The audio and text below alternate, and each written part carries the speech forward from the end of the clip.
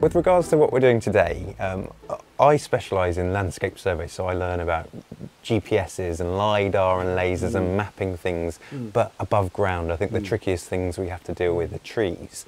But we're looking at the possibilities of using these robotic dogs to sort of inform the mapping of mines in the future, and this is just the first step. But I wonder what your take on that is in terms of bringing in robots to help with quite a cultural heritage-y themed discipline. I'm quite enthusiastic about it, really, because my own background is in mechatronics, and I was actually an electromechanical design engineer for most of my life. So there is a use to this. You know, I'm not opposed to using modern technology, provided it can work along with us and not instead of us. I think that's such a nice way of putting it, and rather coincidentally, the robotic dog has just arrived. Well, so we better go and see what it's about then, hadn't we?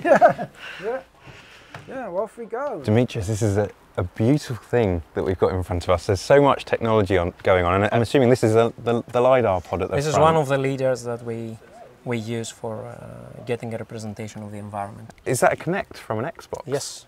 Okay, so exactly. what's that doing? So this is a different type of sensor. It's like a camera.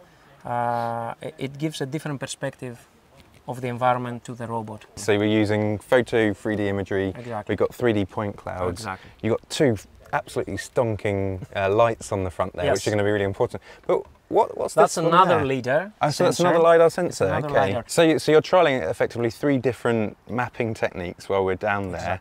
Exactly. We've just been down the bottom of the mine.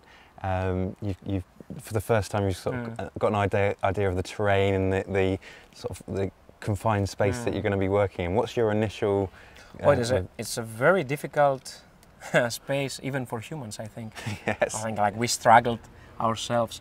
It's very challenging. I think I like it. 1, 2, 3.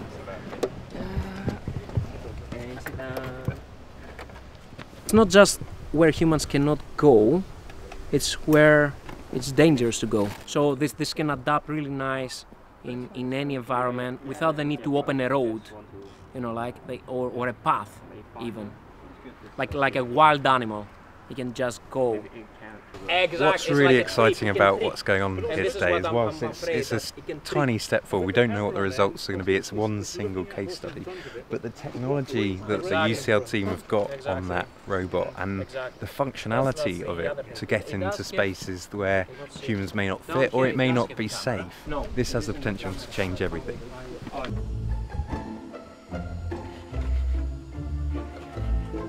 Go, go, go, go.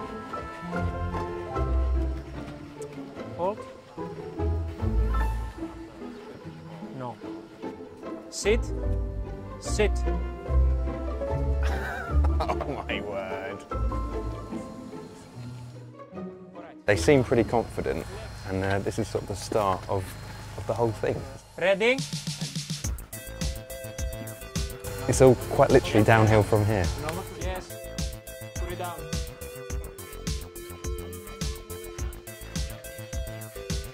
It's been so successful, we've lost them. It's dealing with these rails from the light gauge rails that are used to extract the coal material. It's dealing with the sleepers that go underneath it. It's avoiding the uneven surfaces, and we've already seen a few profiles of the 3D data that it's capturing, so it's immediately giving us meaningful data to collect. That was difficult, but very successful. It didn't fail at all. I struggled in some cases where the mud was really deep. I mean, we struggled more than the robot, I think. It was good.